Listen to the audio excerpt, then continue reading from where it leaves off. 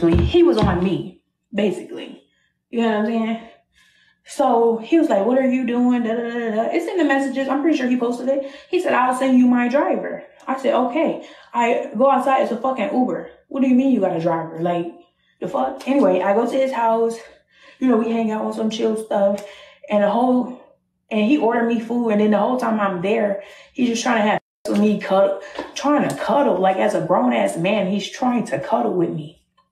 Trying to cuddle with me. Asking me to suck his this and the third, trying to fuck me. I was just like, no. I was just like, no. I was just curving him. I wasn't being rude or anything. I was just like, no. I was like, I don't fuck people that I barely know. I'm traveling right now. She said, I wish I would have fucked on you. I keep thinking about it. Because you haven't texted me back, I miss you low key. But I'm not going to keep bothering you. Know I know you're busy. Play with me, bitch. It ain't even about going to his pool party or being in the Kai video. It is about that, but it's not really about that. It's the fact that you're stepping on my toes and you're stepping on my money. Because the casting company I work for, they're real cool and tight. And ever since I went to that house and curved him, that bitch has not been texting me back at all. For no more bookings at all. You get what I'm saying?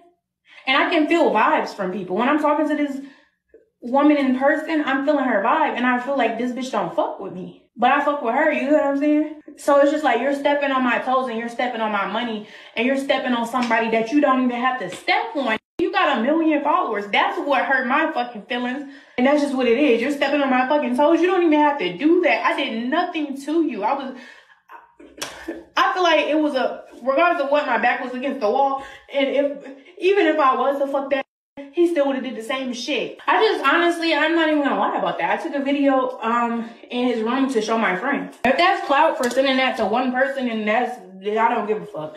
At this point, I deserve something, bitch. I'm leaving here with something. The fuck? You embarrassed me, you fucking humiliated me, and you got me blacklisted from the entertainment industry. Bitch, I'm leaving here with something. Just what it is. The fuck? You trying to get loud? Say no more. Say no more. Say no more. Look. Say word to my mother. Word to everything I love. Say no more. Yo, God bless. You done fucked up. God bless. Word to my mother, chat. Word to my mother, that bitch. Bro, I'm a violate, bro. Word to my mother, this dumb ass, stupid dumb ass bitch. Chat. Word to my mother. I did not do shit. Oh my God. This bitch is a... Yo. He did me fucking dirty. Like, what the... I'm literally shaking right now because he did me dirty. What the shit is this?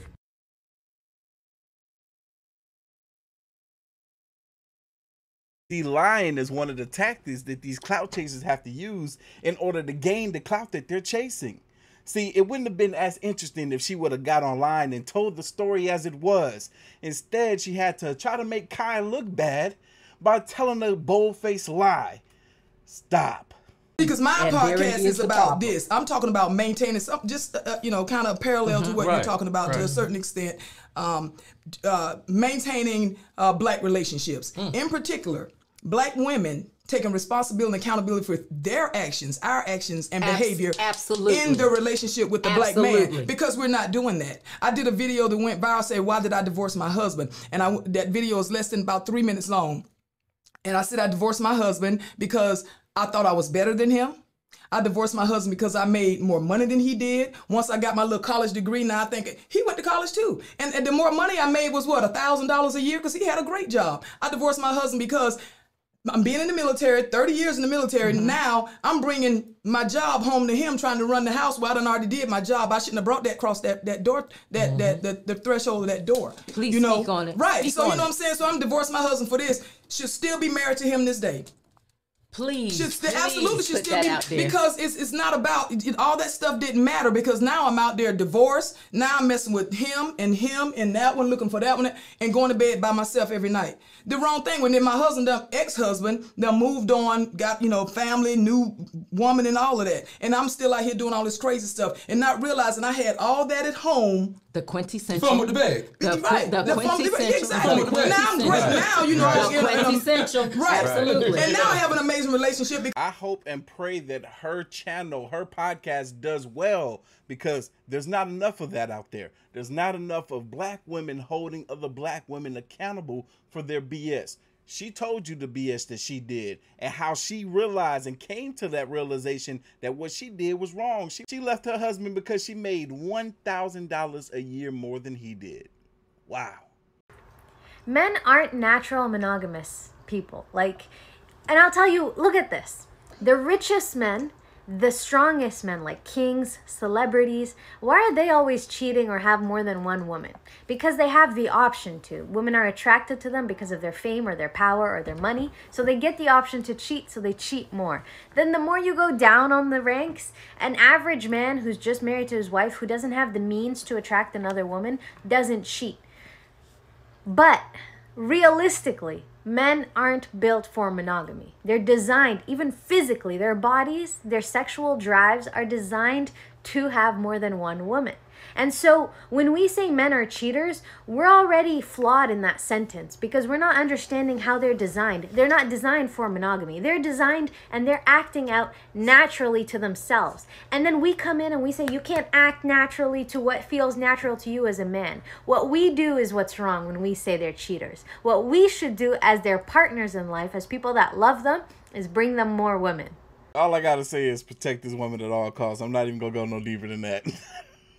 She doesn't. There's no one that can compare to her. Like, she is strong in her. Yeah, in she's her a power. delusional narcissist. Well, who is single at 32. You sound like a delusional narcissist to me. To be honest. Well, I'm married with four. But you're not married to your soulmate though. You're not. You still look at other women though. So it's not really. It's not really anything to brag about. Well, hang on. Hold on. Let me. Why would I say otherwise? Hold on. Guys look at other women, bro. What are you talking about? Okay, but. He's not that exactly, doesn't make him a narcissist because it makes him a man. A man is going to look at good-looking women. Now. Obviously, that's just natural. It's normal. But you're not exactly saying, "Oh, I'm in love with. I'm married to the love of my life. I have 4 kids." You're not saying that. You're married. I am married to the woman I love that I have 4 kids with, and I just came back with her from a beautiful trip together. Let me ask you a question. Sure. Is she your soulmate? Is she someone you're supposed to be with? Let me answer that with this. I broke up with, I think, 6 women on one day because I decided I was going to go monogamous with her.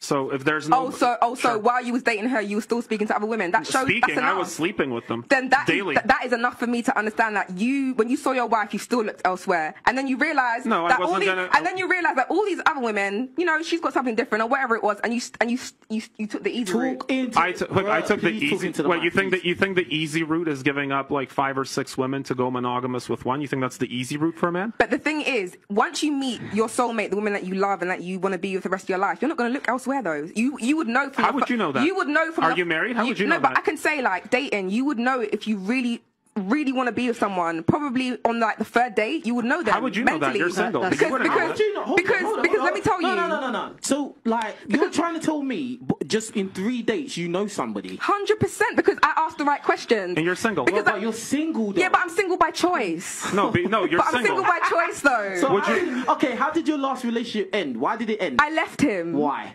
Because he was too on the feminine side for me. He wasn't man enough. Shouldn't you have known that by the 3rd date? No, but the thing is, he kind of showed his true colours after a while. It was kind of a thing where he wore a mask. You didn't know him on the 3rd date, did you? I thought I knew him, yeah. So you was wrong. So your whole, everything you just said is wrong because it doesn't even work in your life. Not really. What else?